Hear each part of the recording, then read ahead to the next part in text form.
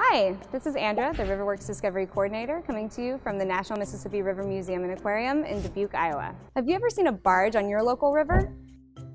Barges are large, flat-bottom boats, 195 feet long and up to 35 feet wide.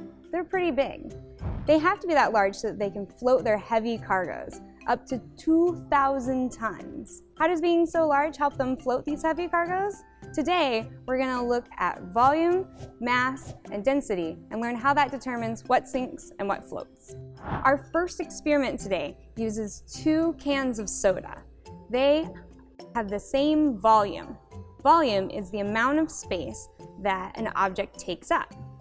First, we have our can of regular soda, and then we have a can of diet soda. Do you have any guesses as to which one might sink and which one might float? First, we're going to take our regular soda and see what happens.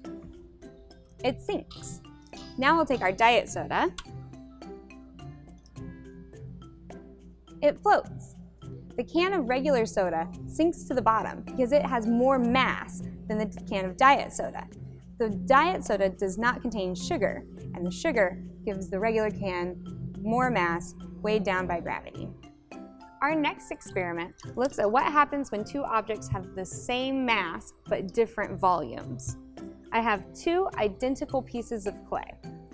This one we've made into a ball, and this one we've made into a rectangle. Let's see which one floats.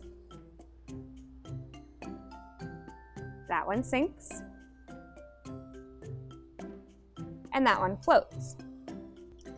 Both pieces of clay have the same amount of mass, but different volumes. Our rectangle takes up a greater area of space and spreads that mass around, which helps it to float. The ball is small and compact, which means it has a higher density than the water it displaces. Neither volume nor mass alone determine whether something will sink or float, but the ratio of the two, that's called density.